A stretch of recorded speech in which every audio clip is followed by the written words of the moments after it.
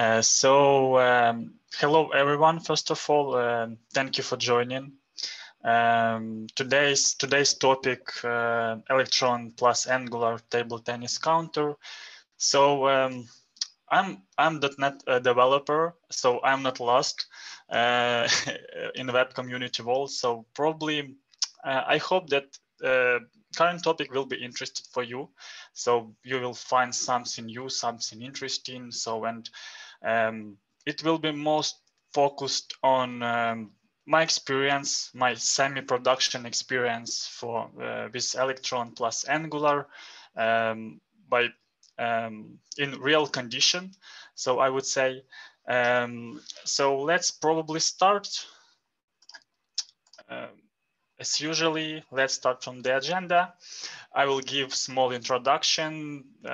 What was the starting point for this project? I would say ad hoc project. Then next, it's problem statement. I will tell you what was the requirements for that and other stuff regarding the problem statement. The next, I will tell you what is ElectronJs if someone doesn't know or just forgot. And then I'll try to explain why I've selected ElectronJs as my desktop framework. The next, I will speak briefly. I will tell how Electron works in a nutshell. So we can. It won't be real. It won't be, I would say, deep dive. But anyway, in a nutshell, I will tell you some information about ElectronJs. Then I'll show the current solution. Probably surf a code a bit. Then I will explain what was the most challenge to me. What was why basically I've chosen this I would say project setup and Electron in general, and also as I will tell what will be the next steps and what will be my ambitious plan for this project and how it will be developed in future. Yeah, so moving on, the quick introduction. Some time ago, I was asked to help some Ukrainian company that organizing table tennis tournaments, some events, and I was responsible for building some application to generate image. That image will be generated in real time and stored on the file system. So it's just a regular table count as we can see on the football match at the left upper corner, but it's table tennis specific stuff. So let's probably moving on. As I said, the crucial things here that as a result of my application should be stored on the file system, and result should be the image. And as you can see on the image, it's just example how it will look like by that moment. So I haven't cared about some data is provided, because all of data was provided by some scouts. It's humans, but anyway, they digitize the table count to our digital world. So the data is provided, so I don't care about any stuff, and it was provided from Web API and plus WebSockets. Web API is basically for retrieving some historical data. For example, was it timeout or just player got some yellow or just red cards, etc. And WebSockets just I give the fresh data, and every time I just regenerate this image and was storing it on the local system. Yeah, so and the third point, the third-party tool could embed the image into online video stream.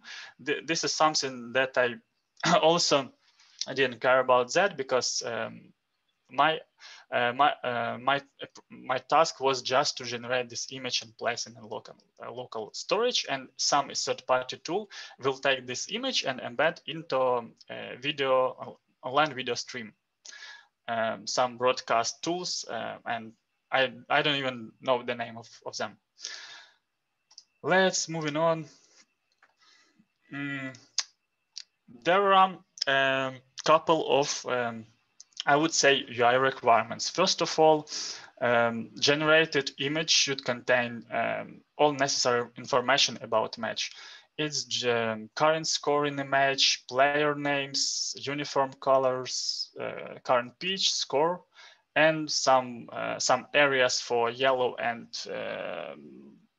red cards.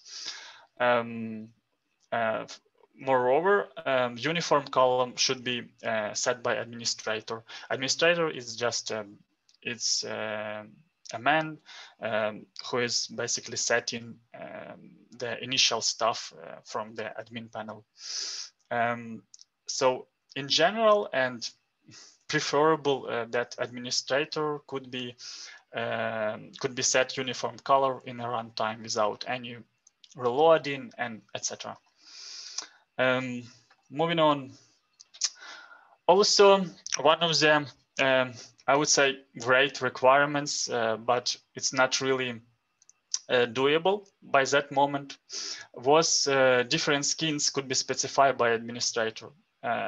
Administrator is just people who are not familiar with some technical stuff, and by that requirement, I will just create some application technology application stack for doing this. So the initial idea was just to store all the configuration in just YAML or just JSON file with specifying some position of elements, some paths to elements to images to make some application as we do in CSS, for example. But it was neglected down the road because it was not really it was not really needed, I would say, and we had some performance issue because you know everything that is static is more performant than, for example, dynamic. So that's why we just hard coded all styles in our web UI part. Yeah, for positioning I've already talked. So and also several instances of application could be open on single desktop. So for example, administrator will be able to create several, to run several instances of this application. For example, to monitor several table tennis matches, and image result shouldn't be overridden. So, and we have to select different passes for that. Yep, so a quick, what is Electron? What is the term? Probably who might doesn't know, so just reminder, it's just a runtime framework that allows the user to create desktop application that is based mostly on, not mostly, that based on HTML, CSS, and JavaScript. First of all, it's really convenient. It's really hyped. So, and it's cross-platform framework for doing desktop application. And the next slide basically highlights this, that most popular framework to desktop. So, and I've partially tried get on this train just to use it, see how it looks, so, and etc. Moving on, what was the option that I've considered? So First of all, I'm .NET developer, so I'm just trying to look into .NET solution that we have, WinForms and WPF. First of all, they're not really flexible. They are relatively old. I have some concern again about performance. I didn't know how we can generate image from some data real quickly. And also it would be some difficulties to probably to create some UI UX admin panel for that, because all of us are web developers, and it's really convenient to use something web specific in that case. And at the same time, we are able to access some operating system capabilities, for example, storing some files on the file system and etc. The second option that I've looked into is, I'm sorry, it's proto-native. First of all, it's a native tools, and all native tools are not really wide. So the syntax is really similar to React Native. By that moment, I was not really familiar with React in general, and they basically great. It takes less space comparing to Electron or something that is using Chromium under the hood. And I also didn't choose this option. There are two really common, really similar frameworks for doing desktop over web. It's NWJS, the old name is not WebKit, and Electron. They are really similar. Under the hood, the Chromium is under the hood, both of these frameworks, and also Node.js is helping to access all the operating system capabilities. But at the same time, NW provides higher level API accessing. So I was confused by that moment, and I didn't know it will be possible to for example, store file or to use any capabilities for doing that. So, and moreover, Electron has really great community, and there is top 6 application that is written on Electron, VS Code, Skype, Discord, Spotify, Atom, Slack. So I was probably wondering and just decided to select the Electron. So, and probably reasons I already highlighted before, that it has great community. It's really great start, quick start for doing some project, and also probably it is something new that I've never met before, and I was interested in that. Moving on. So yeah, I've chosen Electron. Let's talk about how Electron works under the hood a bit. There are two main layers in Electron application. It's render process and main process. Of course, the main process called main process. It's the wrapper under Node.js, and as I said before, Node.js provides us ability to access operating system. Renderer process, inside every rendering process is placed Chromium, communication between render process and main process is they're talking using IPC, inter-process communication, if I'm not mistaken. It's some kind of way to exchange data between several processes. So yes, it's in a nutshell. Yeah, if we do comparison between main process and renderer process, so we would say that main process it's a browser itself, and renderer process it's a tab inside this browser.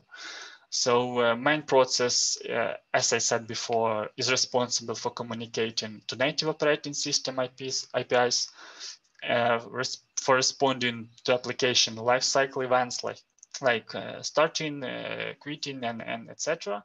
And also is responsible for creating renderer process. It's a main, it's a parent. So, and renderer process is just our user interface. Yeah, so let's probably moving on. There is small code snippet how we can communicate between main and renderer process. So basically, renderer process is just IPC renderer just sends asynchronous messages to the main process. Yeah, here, and just main process is subscribing on this message. And by the way, under the hood IPC main, it's event emitter, as well as browser create. About browser creation, I will tell a bit later. Yeah, so and in this way, via IPC, we can communicate between those processes as well. Okay, so and there is recommendation that all heavy operation we should place inside renderer process between because main processes when it's glitching or just failing on and all the renderer process will be failed too. Yeah, so that's pretty much it. So let's probably see how solution looks. So it just screenshots how it looks. That sorry for the it's not localized yet. So on the first screen we can select the category of game, and the second we can select appropriate match. And the third one is just for some settings. We can specify current profile for image generation, I would say, and also see where result will be placed. Moreover, we can select uniform colors as I mentioned in requirements section. In runtime, yep. So, and after this manipulation, we can get the result, HTML result under this window. It's just for probably for administrator convenience, just to see how it looks. We don't need to go to this path informal PNG and see how image looks like. Okay, so go ahead. So, and also there is some specific requirements from the customer that that says that if internet connection is unstable or just off, or some disaster happens, we are opening some dialog box with some retrying to reconnect. So that's yeah. And by the way, current solution is successfully working on production. So here there is no active match yet, but anyway, we can see that counter at the left corner is successfully working. So I didn't even know by that moment that it will be on production. I just decided that will be ad hoc solution for doing something. Okay, so I will show probably quick demo probably will serve the code a bit. Let's probably start from the main entry point. It's main.ts. I'm sorry, not this one, just upper. The entry point, as I said, is main.ts file, and inside that there are a couple crucial things here. First of all, it's browser window creation that we can just specify any types of parameters. We can basically see how it looks. It's responsible for creating windows, for setting opacity, for setting some frames. Let's see, width, height. So all of the stuff that is related to for window. We can make it closable. We can also so we can customize it as we need. After main create window was processed, we are loading the assets. As you can see, there is some path name to index.html, so it doesn't matter how it was built, just using React, Angular, etc. Any framework for doing that. We are just passing the asset for that. Yeah. So, and also in main.ts, we can basically subscribe on main window events. For example, closed, ready, activate, and also we can specify some platform specific subscription, for example, as it was for macOS. That's pretty much it regarding main.ts. Let's probably run our application.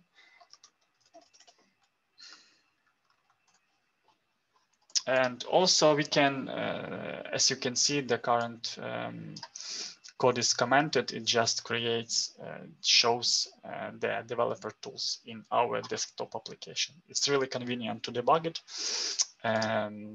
So let's probably stop and run this uncommented.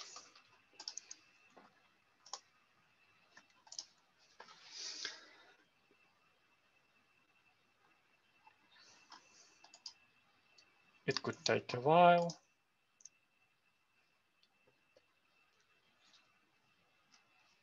Yeah, so moreover, as I said before, we have some set of profile scenes.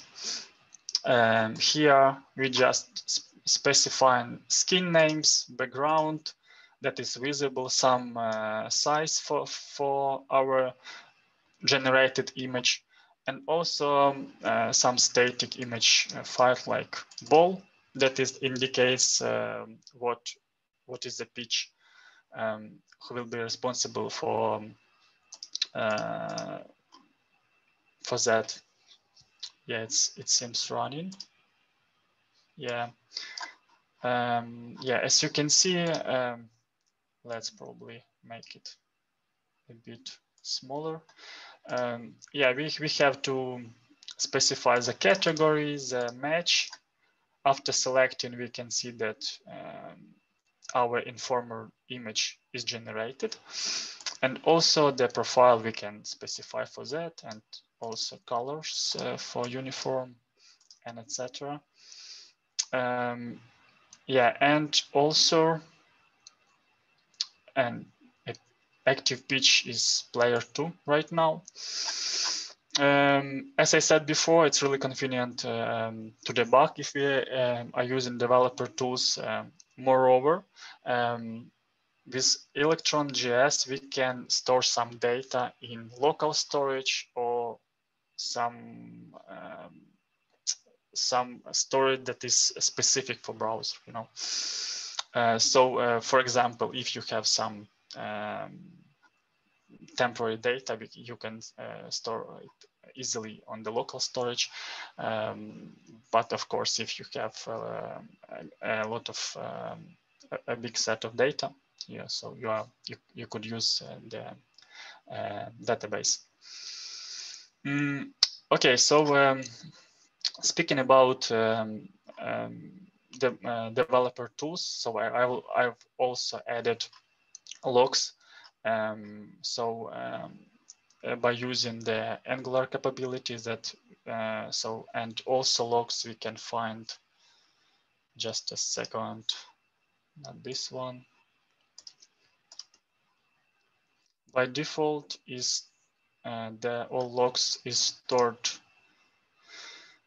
Just a second.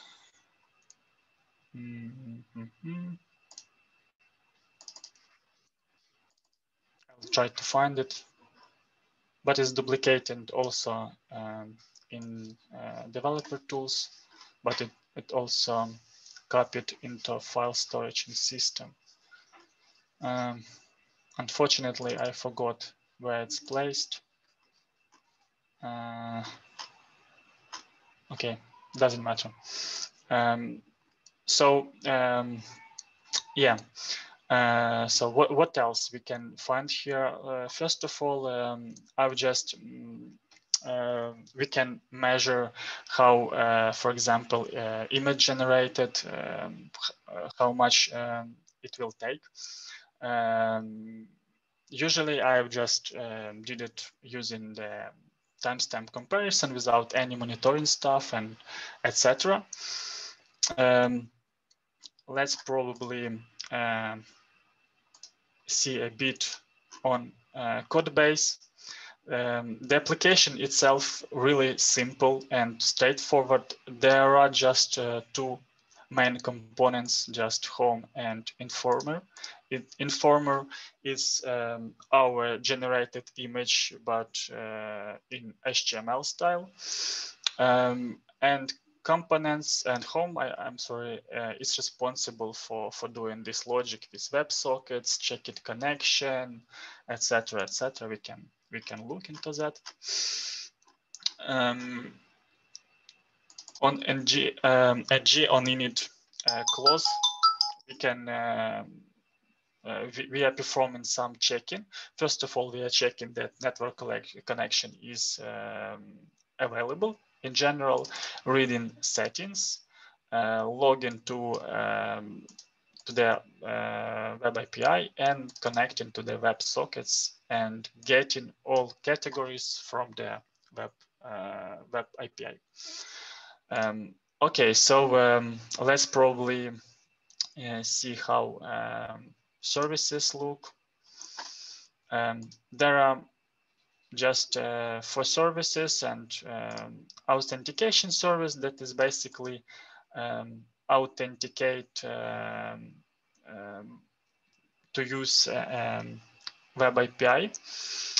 Just log in, log out, nothing interesting. Logger. Logger service, we are the main entry point in Logger service is Electron log package.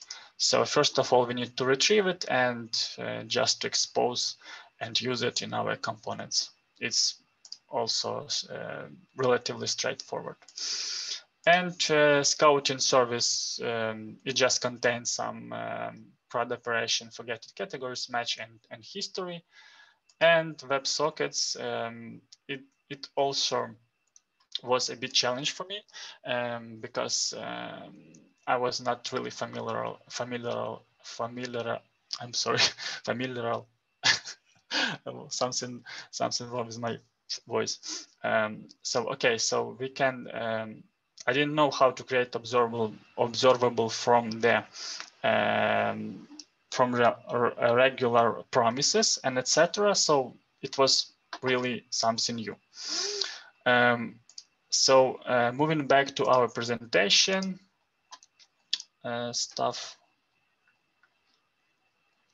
Okay, speaking about latency, as I mentioned before, we had I had some non-functional requirements that image should be generated up to 1 second. And as we can see, we feed these requirements. So if we compare these timestamps, it's around 700 milliseconds, I guess. At the same time, I've just tried a lot of image generation libraries. I've just tried 1,000, if I'm not mistaken, and all of them were generated more than 1 second. And for and if I'm not mistaken, they're just regular HTML to image.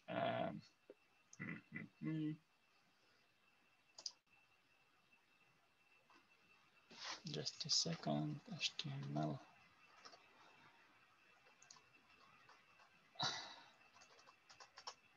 Yeah, HTML to image npm package helped me to fit all of the requirements regarding image generation. Okay, so speaking about the next challenge that I faced with, it's WebSocket connection leak. Some times ago, we've just got performance issue. So customers complained that server, that some connection is persistent and is not closed. And the reason it was really obvious and I would say banal. I just forgot to close the WebSocket connection, and I've just, I would say, the load on WebSocket server was really high. And the main, I guess, challenge for me, it was Web UI in general. Everything, it was new for me, except probably Angular. I had some experience with that, but as you can see, to build ElectronJS, to build some application, desktop application based on UI, HTML, CSS, and JavaScript is really simple and doable and achievable, and even the .NET developer could perform that. What was the next step and evolution? So there were a couple of versions of our informer, of our table tennis counter. The first, it was, I guess, it was not really ugly than second one, but current version is placed in the bottom. That is using right now on production, as you saw before, and also there are a couple of I would say ambitious idea to first of all to rewrite it to React. So I have some assumption that after that the performance will be higher, at least for probably 20%. Also, I did some work regarding CI/CD. I want to polish that. So it's just building without any publishing artifacts, etc. By the way, it's hosted on GitLab, and if you are interested in, I can share with you. I don't have any compliance with my customer that I won't be able to share this code. So if you're interested, please ask me or just write it. And also, the last one is testing part.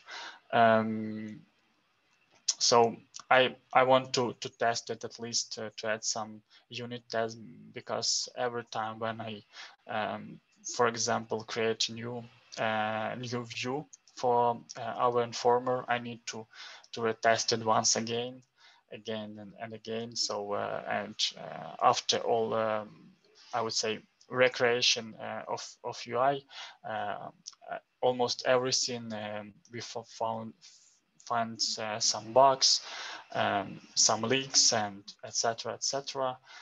so we will probably cover it in general. Great. So basically that's it. It was relatively quick. So probably, guys, you have any question, please don't judge me if I showed some ugly code. I'm just new in this stuff. So if you do have any question, please ask me.